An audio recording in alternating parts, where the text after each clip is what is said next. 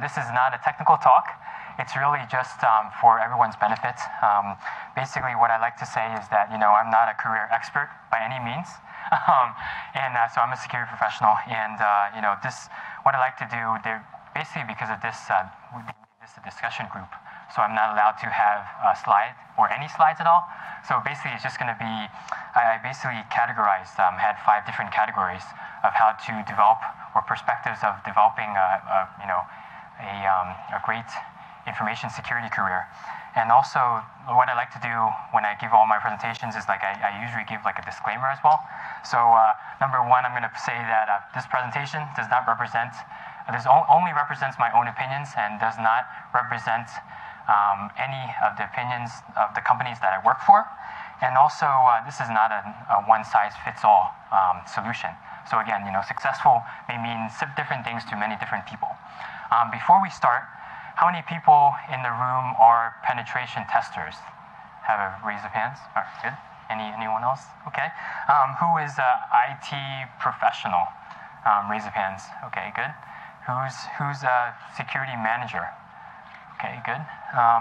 And also, who is a developer? Application developers? Any developers? Okay. And last, any students in this room as well? Raise of hands. Sorry? I'm a student. Yeah, you're a student. Yeah, just raise your hand if you're a student. Yeah. So as you can see, this presentation, really discussion group, is really geared toward, what are some of the things that we, as IT professionals, as different people in different industries, how to become better security professionals. So before we start, I'm going to also talk about one major thing that I like to put on. And the first topic is actually, I'm going to say, become a leader. So I hope that comes out good without the board falling down. So there's many categories of becoming a leader. I think as security professionals, we do a really good job in pen testing and vulnerability research and doing different things. But I guess the other question I wanted to ask is, how many people in this room have kind of made a security roadmap for yourself? Show of hands. Or kind of like a security goals. Okay, great. How many of you are kind of thinking of developing one? Okay, but part of this presentation discussion is also to show you that you should create one if you haven't already done so. But the first part I wanted to talk about is becoming a leader. So some of the things is, when you become a leader, you want to take ownerships of tasks which you excel at. So for example, what are some projects that you think in your current environments where you can, some projects that can help you become a leader? If you raise your hand and just let me know your answers. What are any qualities? What are some projects that can help you become a leader in your organizations? You don't have to say the vendor names. You can just say what are some things to make you become a better leader? Anyone want to volunteer? Okay. So maybe, for example, you want to, in any project, you want to think outside the box. Leaders can come in many varieties. It doesn't matter, someone that may think that they're successful. So for example, maybe you want to take over a project that has to deal with encryption or something like that, right? You do not, at that time, or at the time that you take over this project, you are not specifically a subject matter expert or an expert. So you want to find, or you want to develop and do analysis on this encryption project. So that may also, this encryption project may make you a leader in the future. So again, you really want to take advantage of projects that you think can make you a better leader. You also do not, anything that you think you can excel at. Also, there's always room for failure, but make sure that in a production or in a real organization that you learn from your mistakes and also do not fail from that. So just show of hands, I know there's many qualities of being a leader, but what are just quick examples? What are some examples of projects that you can take over that can make you a better leader? Anyone want to volunteer? Anyone? Okay. Yeah, go ahead. The project is involved in making different teams. Sure. Enterprise. If you're doing a privileged IT management, you have to talk to developers, a bunch of sysadmins, pretty much everyone, and you have to take ownership and make sure it gets done. Yes. Yeah. Things like that. You had your hand up as well? I was thinking just security training or systemic security awareness. Again, it's got to involve the entire organization instead of just stating you're trying to save security. Right. And it's really anything that leadership means many things for different people, but you can do anything that will make yourselves more marketable, and also more confident as well. So, for example, maybe a leadership position might be like in regards to the training aspects or awareness or taking over a project. Maybe you want to basically stand up in front of an audience and try to encourage people to contribute. Probably one of the first things is, as professionals, IT professionals, security professionals, we're always behind the desk, doing something behind the desk, not talking to people. Maybe one thing you want to do is basically talk to people and be able to stand in front of different kinds of people and be able to reiterate or basically outline what your key points are. Maybe that's a characteristic of leadership. But again, leadership can be many different things for many different people. And again, it's like I mentioned before, it's not a one-size-fits-all solution. But you want to basically try to think outside the box. Anything that may make you more marketable for your manager, also for your organizations, and also make yourself more known. So, for example, if I was a new engineer, security engineer, or new IT professional, maybe one of the things is some of the senior professionals may not give me some of the projects that I want to be able to do. Maybe some ways to demonstrate my understanding and also my analysis is to kind of help with the project and kind of become like the SME, subject matter expert in it. So those are some leadership qualities. Yeah, sure, go ahead. Just to stir the pot discussion. Yeah, sure. Leadership is such an overused word, and as you point out, means a lot of things. Yes. I tend to break it out and say there are leaders, sure, and those are the people who make a decision. Their usefulness is very short-lived. Right. They make a decision, make the right decision, and move on. Experts, which are the most marketable kind of person, right, they know everything there is to know about something, and they become the go-to person in the project. And that, I think that fits, in my opinion, some of the stuff you said. Sure. But experts are seldom leaders. Sure. That the decision to take something that you now need an expert in is made by a leader or a manager, which is the third class I put things in, which is you can be very successful as a manager when you're neither a leader or an expert, but you're good at bureaucracy and budgets and people management. And three different skills all get you very successful careers. Right. But don't pick the wrong one for yourself. That's right. That's right. Good points. Again, when I said leadership, I didn't want to mention, I didn't have a PowerPoint, but leadership is just one category. And again, leadership means many different things. So you want to become leadership, but maybe it all really depends what you want to do. So in security, there's so many different. I like to use the levels or layers of different domains of security. But maybe you want to kind of if you're a new person being in security, maybe you want to be able to become an expert in something, and then maybe specialize. And of course, after learning the ins and outs, after that, maybe you want to also be able to take some business courses, take some other leadership courses as well to be able to make different decisions. So it really all depends, what you want to do. So that's the first category. Any other questions or comments about that? About becoming a leader or becoming an expert or a subject matter expert? Okay, great. So the next one I wanted to talk about was learn security skills that accelerate your career. So here I'm going to just as long as this board does not fall over. Security skills. Okay, so that's number 2. the reason I put that is that, again, you want to, just as I mentioned before, you want to basically, as we're doing different tests, maybe we're doing, as security professionals, as IT professionals, we're doing reconnaissance on other organizations, legally, not illegally. So again, this is getting management buy-in and everything like that, but has anyone ever done reconnaissance on your own career? Like when I mentioned before, who has a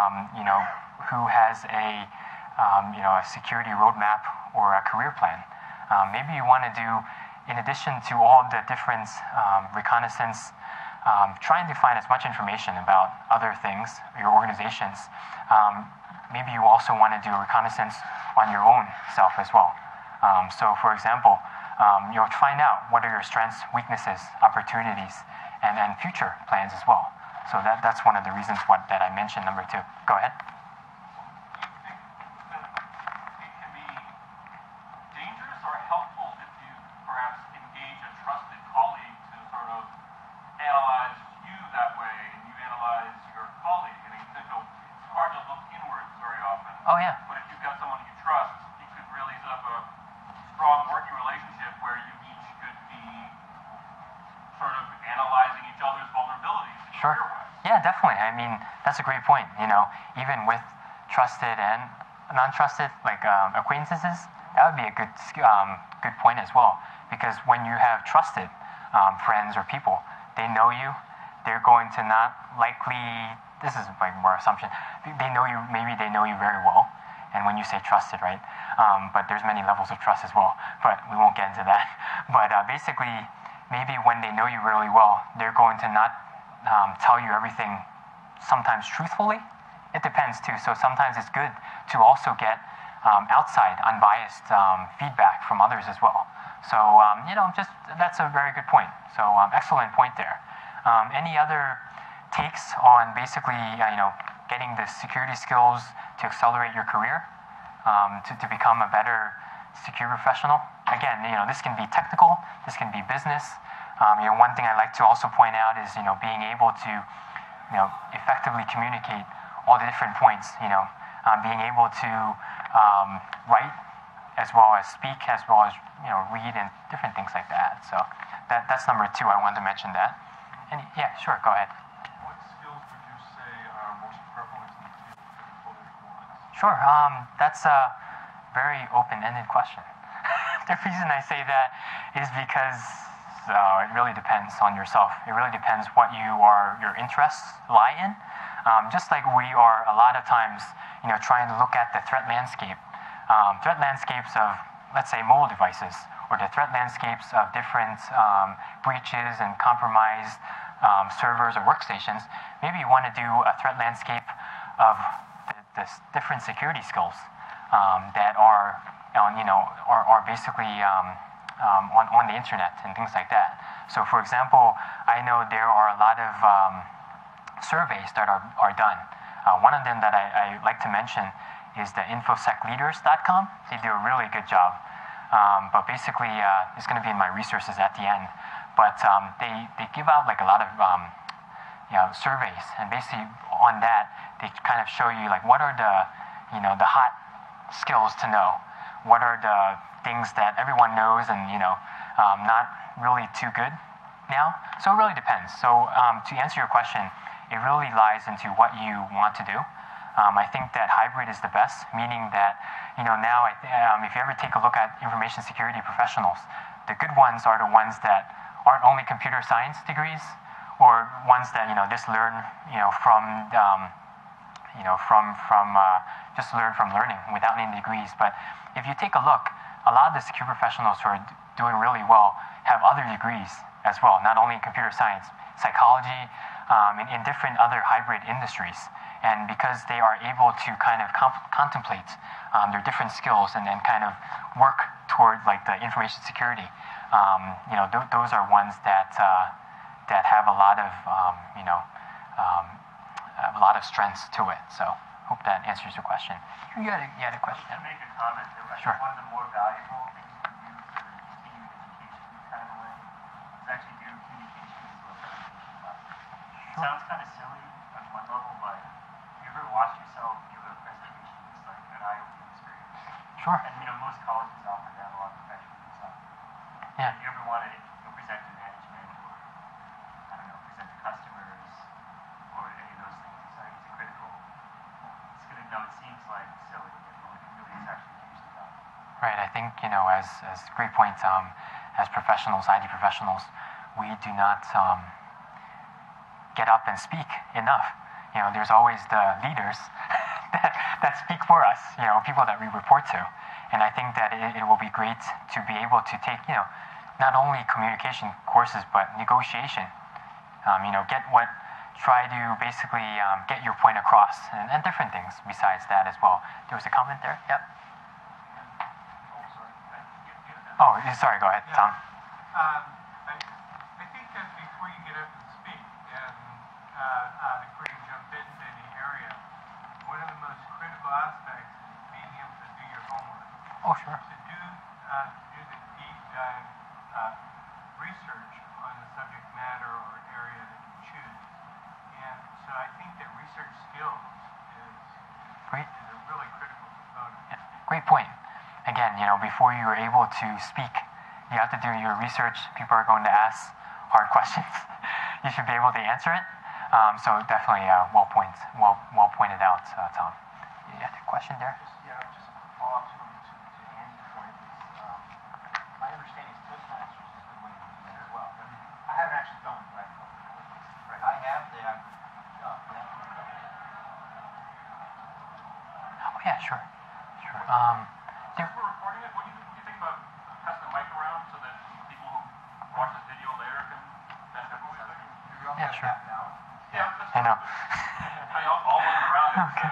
Asking. Yeah, go ahead. Comment? Yeah. Having, You don't have to, but Yeah, you don't have to. Right? feel free if you want. so, having looked at the job openings, Jeff Bodden coined this really effective term called CJS, Cyber Janitorial Services, and that is probably the hottest piece of security, high-level security at the moment. The people who go in and clean up. The last Social Security numbers out 7. So if you do incident management, forensics, those are the two hot stuff. The front end, if you can configure a firewall to be PCI or some other certification, that's good, but that's probably a lot more work, knowledge work, and a lot less. They don't value it nearly as much. So those are sort of what I've seen in the last few months of where are people actually hiring in things labeled Infosec. The number one job, in my personal opinion, number one thing we need in security is better developers. Sure. So Yeah, definitely. Application security, huge we took thing. away vulnerabilities I know. If and we we left just the people problem. Right. If we actually solve one vulnerability of the OWASP top 10, it'd be a much better, better environment, safer environment. But anyway, We have to find new topics on SQL injection. That's right. That's right. Any other questions, comments about that? Okay. I'm going to go quickly into 3 certifications. Who here has some kind of certification? IT certification? Show of hands. Okay, cool. You think it's good? You think it's bad? You think it goes through HR? Doesn't mean anything. It's a money hogger. Yeah. So I think certifications. When I put certifications, I also like to put / degrees, and also whatever other additional classes. Well, go ahead, sir. About the certifications, I think it's in some cases you need them to go through HR. Yeah. But some of them over time they lose a lot of value. So you need if you want to keep some certifications, you got to look at what's next. But in the end, after you have a lot of experience to show, they become less useful. So I guess the younger you are in this field, the better they are. Sure. Over time, they lose value. Yeah, and I'd like to add that I think certifications are good. But they go through HR, and that's about it. Who has offensive security OSCE or something like that? That's the problem. HR has no idea what it is. OSCP, whatever. They only know CEH, but all the test is basically what tool to use. So again, I think that certifications come in to some point to get past HR. But I've seen candidates that have all certifications, and when they go through the interview, they look really good, right? But when they have to do something, it's it's very tough. So it's good to have certifications, but but know what you want to kind of try to achieve and things like that. So so probably right now as a security professional, CISSP is good, Certified Information Security Systems Professional, because everyone now has it. Before it was more and more people are having it, right? It covers the 10 domains, but it doesn't cover everything else. So it's a very high level general test. So any comments about that, certifications? And the other one thing I wanted to mention was also in addition to certifications, you can also maybe pursue graduate degrees or bachelor's degree in information assurance or something like that in computer security. There's also more schools now that offer doctorate level classes in information assurance as well, where you basically have your thesis or your postdoctoral work doing in some kind of projects or things like that. So that's what I wanted to mention about that. Number 4 is network. I didn't write network 3 times because I didn't want the board to fall, but I'm going to put network, network, and network. What I mean about that is that, Boston, even though Boston is a very nice city, and regarding the security professionals, there's a lot of us, but we're also a very close-knit group. What I mean by that is that, I think the security professionals here, very nice, very open. If you're interested in doing something, just go over and talk to them. And they basically, as long as you are willing to have a beer or soda, I think that you will be able to kind of see what their interests lie in. Maybe you're new to information security. Maybe you want to learn something more in information security. You can kind of maybe contribute to a project. So some ways to additionally network is not only to introduce yourself. You want to make friends. You want to write. Maybe you want to write about something, right? If you're new, maybe you want to write a blog. People are saying now that every security professional now has like a blog. So talk about something, whether it's good or bad. It basically contributes debates, questions, comments, and things like that. Maybe you want to also develop some websites or some special games for the security community. You also want to, in addition to what I mentioned, you want to go up and speak, but do your research before you speak, but you also want to be able to speak to the community. My first time speaking was many years ago, but enjoy it. You get to meet different people, you get to talk to different varieties of people as well. And I think the one major thing is you want to think outside the box. And if there's one way of doing something, develop new ways of doing something. Security community, we need more and more people. The black hats, they communicate so well effectively. We need to be able to communicate as a white hat and a gray hat. We want to be able to communicate, whether bad incident, good incidents, you want to be able to communicate effectively. And also maybe you want to contribute to the security community by releasing some kind of open source tool. There's so many different, like you mentioned, Toastmasters, there's also so many different IT security groups available, whether it be OWASP, whether it be ISSA, ISACA, all the different things. So definitely you can contribute and meet different kinds of people there as well. And maybe you want to also volunteer as well. And one thing I also wanted to mention is one thing that really helped me was having some kind of a mentor. He or she can kind of give you guidance, maybe when you're new. Also, when you are more senior level, they can also give you a lot of guidance because they've been there. They've been there. They know exactly what to do. Even though times have changed, even though the landscape has changed, you want to have like a mentor or mentors as well. Sure, go ahead. Yep. I'm glad you said that because tying into what you said before about showing interest in what other people are doing, that links into having a mentor in the workplace. I think that's a way of building out your leadership role in that workplace without necessarily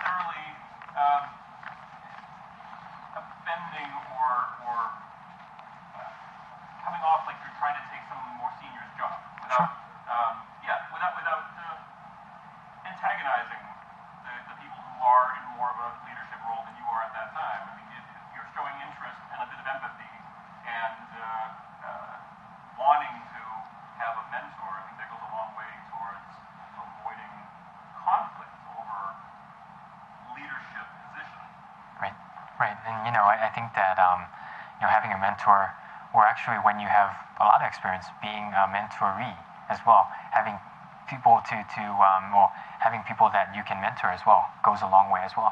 Go ahead. Lots of people have opportunity, even if they've only been in the company 2 years, to be a mentor, because company just hired somebody.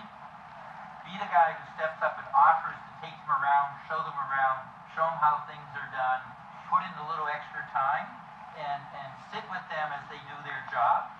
And this suddenly begins to build your reputation as the go-to guy. Right. Anything that builds a rep is the go-to person. That's right. You want to be the go-to guy or go-to girl. Any other comments about that before I go to the last one? Great comments. So the next one I wanted to mention is, keep learning.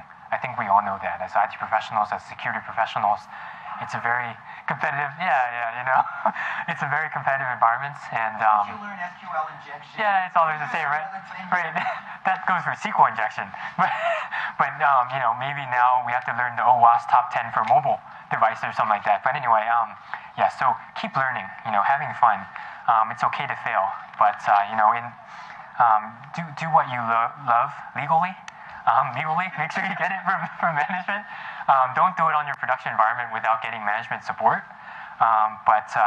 Keep learning, keep networking. All of these are really pretty much basics of developing a winning information security career. And one of the things, the other things was that when I was trying to do research, there really isn't a framework, right?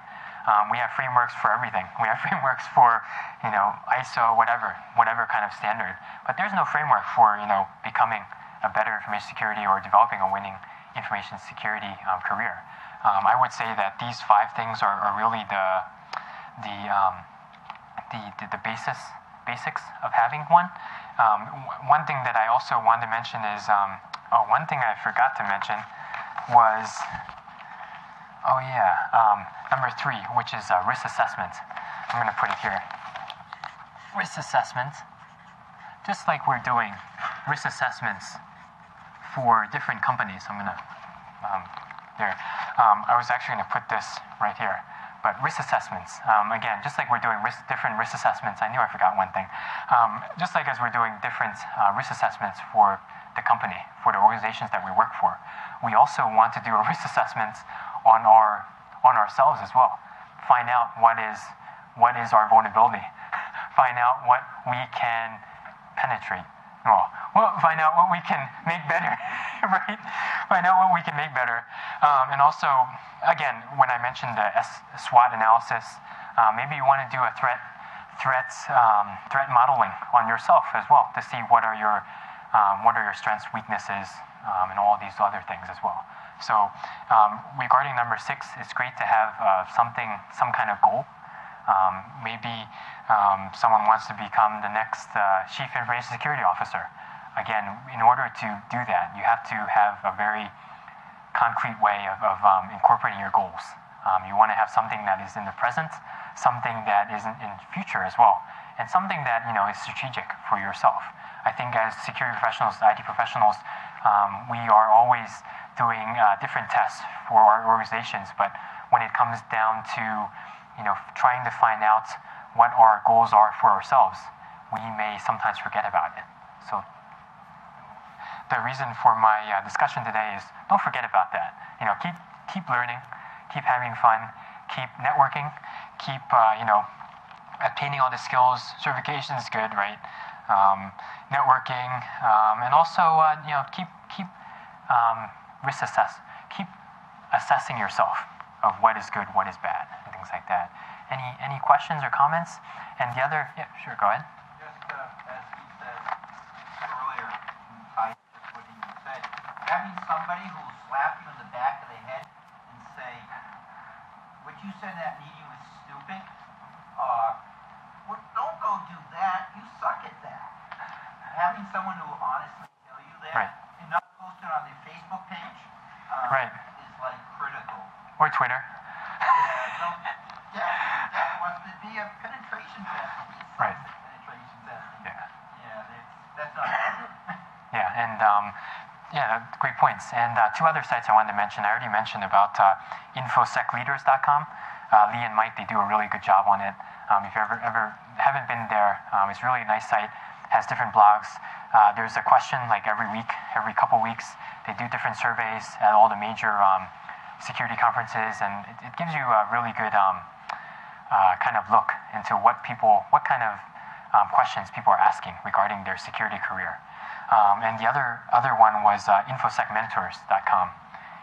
Infosecmentors.com is a very nice one as well to become a mentoree to become a mentor or define a mentor as well. So, any other questions or comments or anything like that?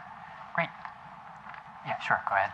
You mentioned networking. Do you have any suggestions for good networking groups or forums within the Boston area for Infosec?